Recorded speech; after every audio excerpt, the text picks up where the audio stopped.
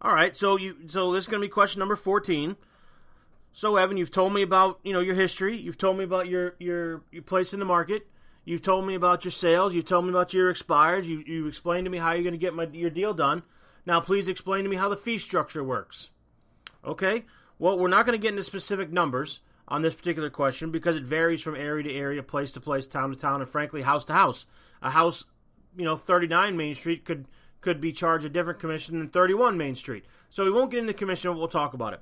When the seller agrees to list their house, they agree to pay a certain amount of commission. Right? That commission is typically split equally between the buy side and the sell side. So let's just say they're going to pay $100 commission. 50% is going to stay with the listing agent, $50 is going to stay with the listing agent, $50 is going to go to the buyer agent. Okay? That comes off the seller proceeds. So if the seller sells his house for $1,000, he's going to pay $100 in commission, which is going to mean he sells his house for $900.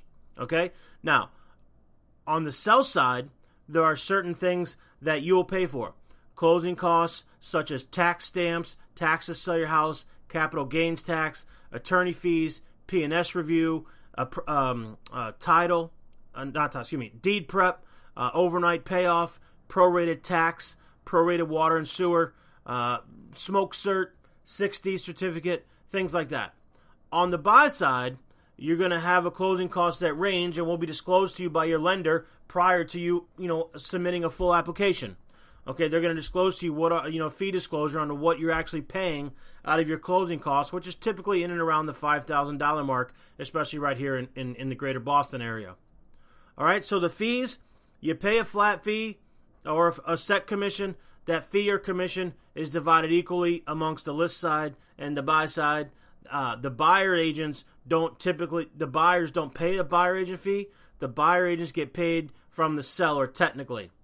Okay, it may read a little differently on the sheet, but the listing agent agrees to charge, and then half of that charge is basically issued from the listing company to the buying company to get their fee. So a buyer doesn't come out of pocket to pay a buyer agent.